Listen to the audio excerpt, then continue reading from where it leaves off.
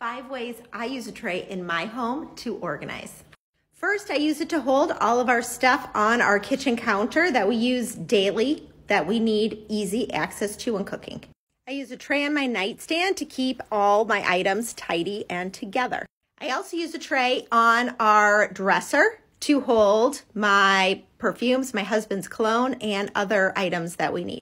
And this was my grandmother's. This is how I keep sentimental items, but still use them. Tray in the bathroom to keep my daughter's scrunchies and hair ties organized without taking over the entire counter space.